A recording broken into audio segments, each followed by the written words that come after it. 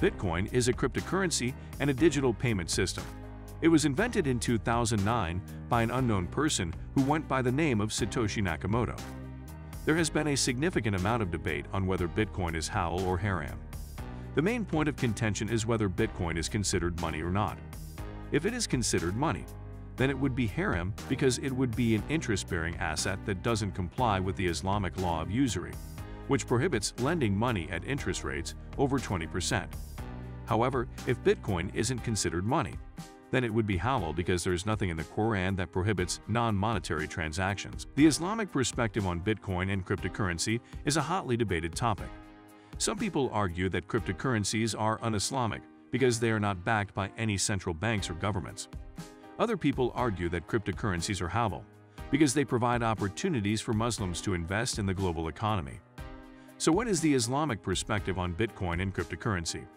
The majority of scholars agree that cryptocurrency is halal, as long as it meets certain conditions. Do we need to pay zakat on Bitcoin? The answer to this question is no. Zakat is a mandatory tax that Muslims must pay every year.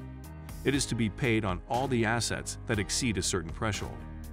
Zakat does not apply to Bitcoin because it does not fall under the category of wealth as per Islamic law. The word zakat has been translated as purification and growth. What this means is that when you pay zakat, you are freeing yourself of your worldly attachments, and at the same time, you are helping others who need it more than you do by providing them with basic necessities like food, clothing, and shelter. Bitcoin is an electronic cryptocurrency and a type of digital currency.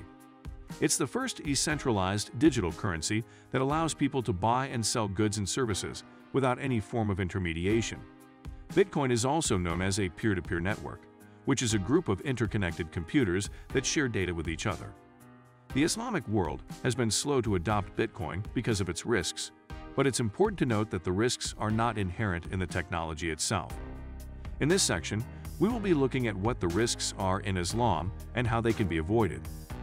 Some Muslims have concerns about using Bitcoin for transactions because it doesn't involve any physical contact or cash exchange, which would make it permissible in Islam. Bitcoin is halal under Syariat law because it is not an interest-bearing asset.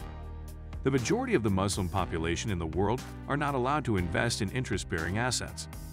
This means that the prohibition against riba, interest, applies to any asset that generates a fixed rate of return like bonds, mortgages, and bank account deposits.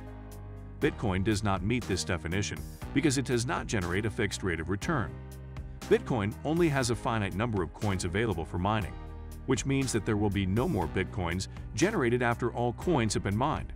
This means that Bitcoin cannot generate any excess profits for an investor who buys and sells Bitcoin before they are mined. Islamic teachings are not inherently against the use of cryptocurrencies. In fact, Islamic scholars have started to come up with fatwas for Bitcoin and other cryptocurrencies. In Islam, money is considered a means of fulfilling the needs of oneself and others in a just manner.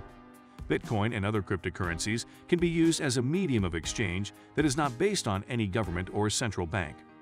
The Qur'an does not mention anything about Bitcoin or cryptocurrency, but there are hadiths that mention the prohibition of riba, usury.